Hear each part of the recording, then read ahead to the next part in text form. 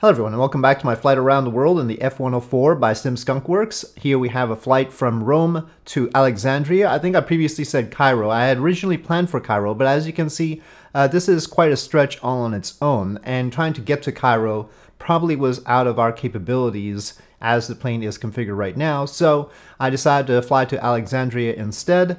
And here we go. So of course we're going to need the tip and pylon tanks. We're fully fueled. And again, with the Sim Skunk Works F-104, those external tanks do create drag. And maybe a little bit more than they ought to, I don't know. But here we go. It certainly feels like that off of takeoff as I sort of have trouble getting it off the ground here all the time without scraping the tail. Scraping the tail happens, I'll remind you. And so I'm very gingerly about trying to rotate off of the runway there. And here we go. And we're exiting from Fiumicino, LIRF, and that's a little bit off to the side from Rome itself. And Rome is over to the left, on the upper portion of the image, to the left with respect to the plane over there. But we're not getting a particularly good view because, again, the F-104 is not a sightseeing plane, and we're just got to be taking things at high altitude for the most part. So, over Italy here, we will be able to see some sights from this altitude, and in fact, more on this flight than usual. For instance, we have Vesuvius there. I think I have a mod that's enhancing Vesuvius, which is why it doesn't quite blend in with the surrounding areas. It's sort of obviously a square there that was made by the mod. Maybe I should just abandon that idea, that mod. It might make it stand out too much, and I should just have the more blended version. As I dump the pylon tanks there, you see I have to select it with those lights first in order to dump them, and you have to bind a certain key in order to make that happen. Once we've dumped the pylon tanks, I go past the speed of sound, and so there's the optimal way I've found of flying this particular version of the F-104. Again, there may be debate about whether this F-104 by Sim Skunk Works is accurate to the real thing, but I'm just gonna tell you how I fly this one. So, just with the tip tanks, and we're running out of the boot of Italy here, as we will go across the Mediterranean to Egypt.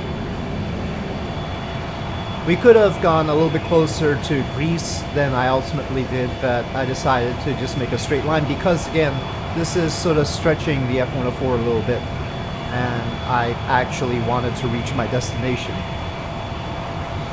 So there we go. Somebody said that the F-104 looks unnatural without the wingtip tanks. Well, I disagree with that.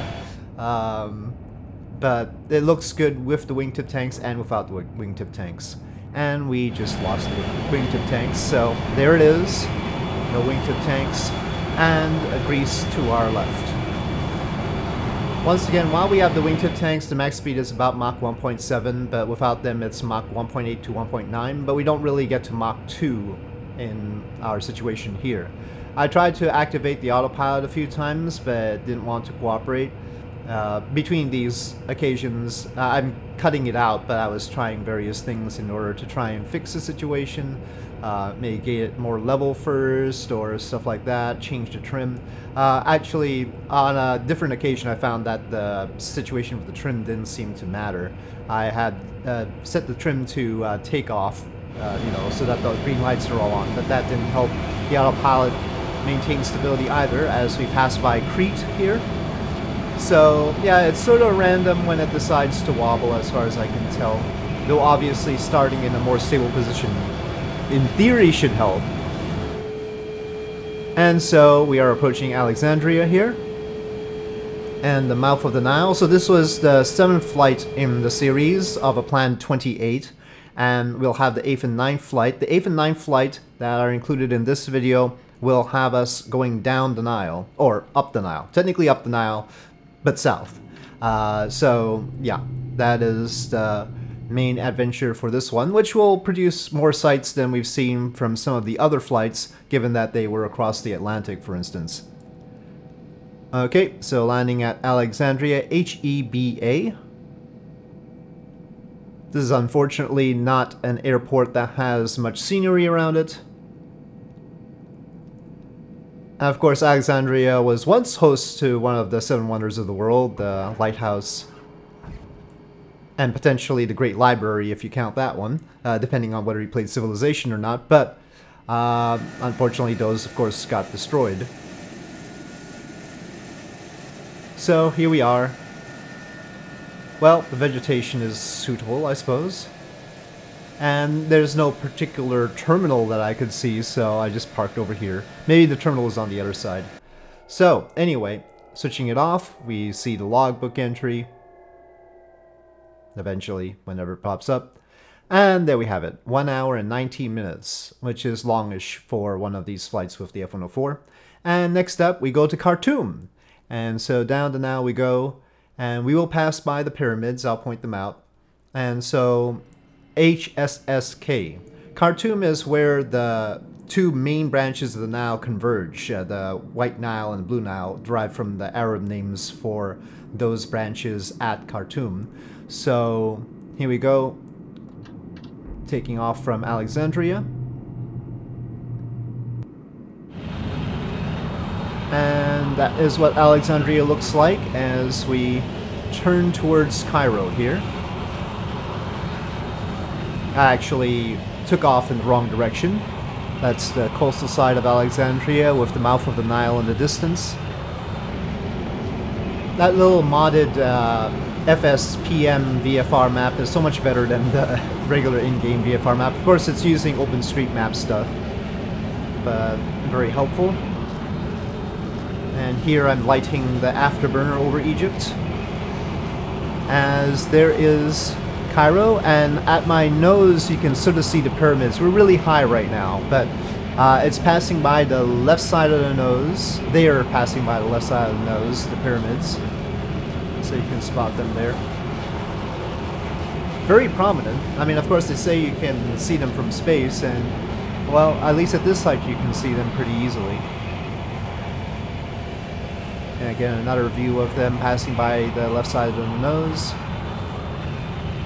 The Great Pyramids at Giza, and we continue. The Nile is very definite. I mean, you can't miss it. The rest of the country is very, very dry.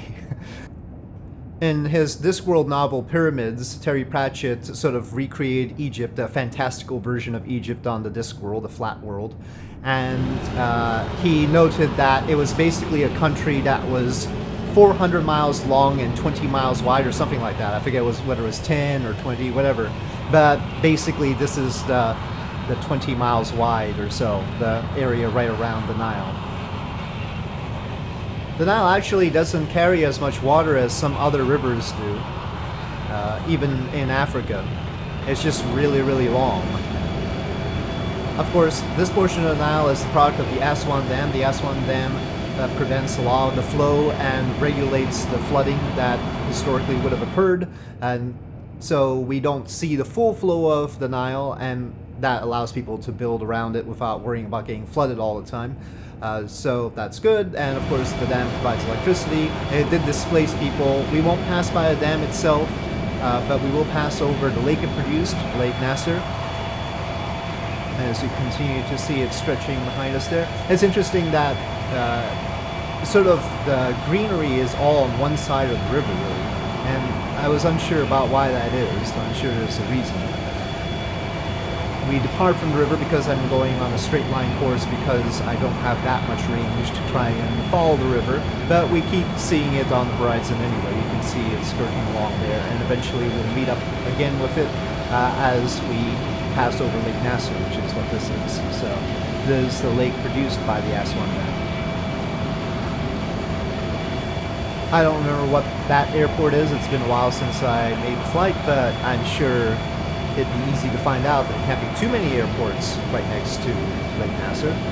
You can sort of see a borderline between Egypt and Sudan in the photo scenery here. You can see the line that basically marks out the border because I guess the aerial shots were taken separately. I do like this kind of landscape, even though it's barren and probably uninhabitable, because it looks very varied. It's interesting to look at as opposed to endless cropland. Sorry, cropland, I know you're useful and everything, but you're boring to look at sometimes. But this is, yeah, just more colorful and interesting. As you can see, some of the former tributaries into the Nile there, or former courses of the Nile. And yeah, this is a different sort of look to the place as we approach Khartoum in Sudan.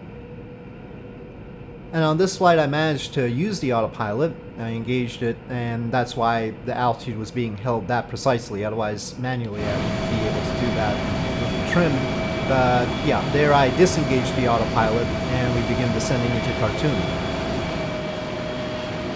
So this is the Nile, and then beyond Khartoum there's the Blue Nile that goes into Ethiopia and the White Nile that goes further south, ultimately to Lake Victoria, though technically those names are only particular stretches of the Nile, and then it changes name, like there's the Victoria Nile and stuff like that.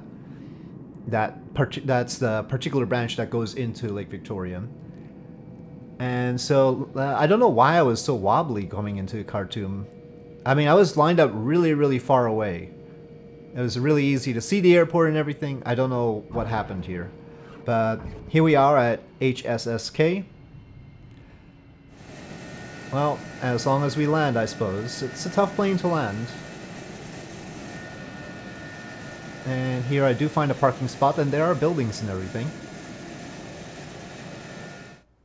A little bit more populated than Alexandria, as we see a flight of 1 hour and 12 minutes there.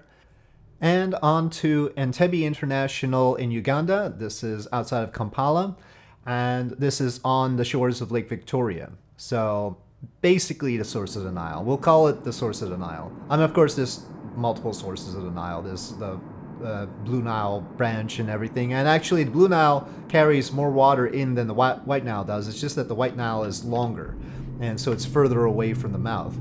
So normally, I guess they judge the source of the Nile as the furthest point away from the mouth that generates water. I don't know what the rules are, but they're still debating what the actual source of the Nile is, so whatever.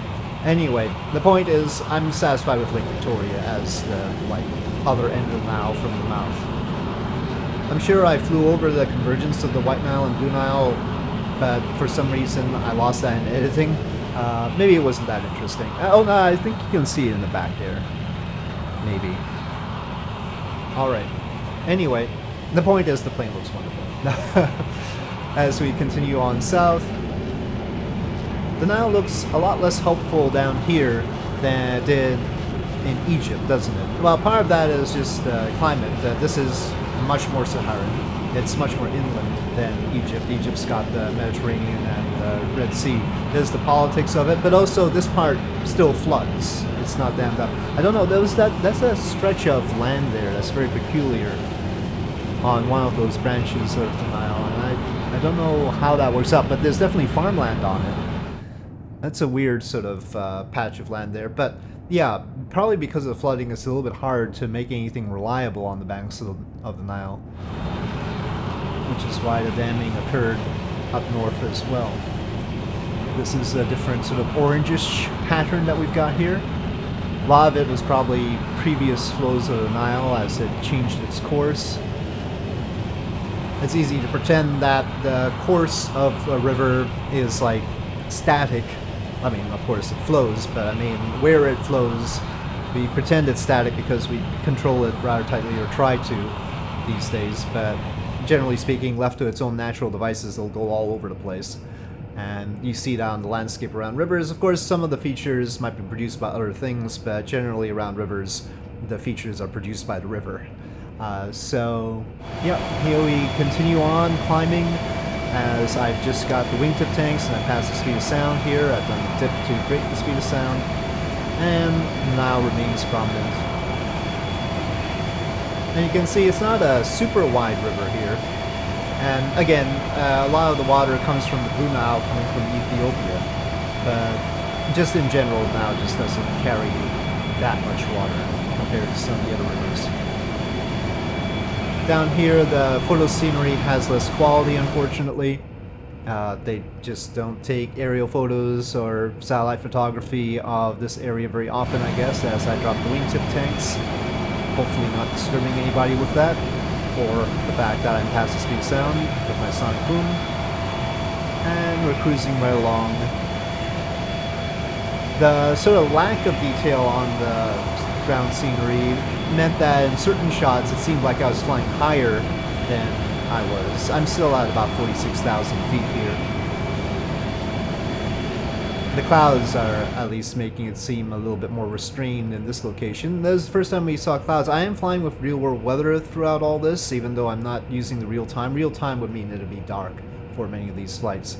So I am using real-world weather though, and it really was clear for a lot of flights. This shot in particular makes it seem like I'm flying really high up, but I think it's mainly because of the lack of ground detail. But the haze is just right for that too. So this in front of us is Lake Kyoga, and it is just north of Lake Victoria, and so we're following the branch of the river, the Victoria Nile, that flows from Lake Kyoga into Lake Victoria. Well, I wouldn't say follow it, because actually we have to divert a little bit westward to Kampala. The actual junction between the Victoria Nile and Lake Victoria is further to the east. So we depart from the Nile actually and head towards Kampala and Entebbe in particular. Entebbe is right on Lake Victoria.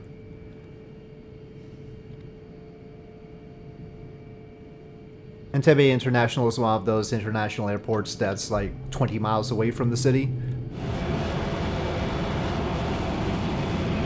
Here, a rare external view as I'm trying to land. Normally when I'm trying to land, I don't want to leave the cockpit. It's a little bit rough, but I felt confident enough to take the external view there of the F-104 prior to landing, and here we are coming in. Altitude, as you can see, is 3,700 feet or so. Actually, probably my altimeter is a little bit misconfigured. I think it's 3,780 feet. Altitude at Entebbe International. So that's that for this flight. This was the 9th flight, so that was flights 7 through 9. We had a little trip up the Nile, and we will continue on through a part of Africa to Madagascar, and then we'll be crossing the Indian Ocean. So that's the plan. And Entebbe International is a handcrafted airport, so we have a lot of details, including the word Entebbe off to the side there. But here I am parking, and we will see the logbook. But with that, with the logbook entry, I'll say thank you for watching. I hope you enjoyed this video. If you did, please do press like. If you have any comments or suggestions, please leave them in the comment section below, and I'll see you next time.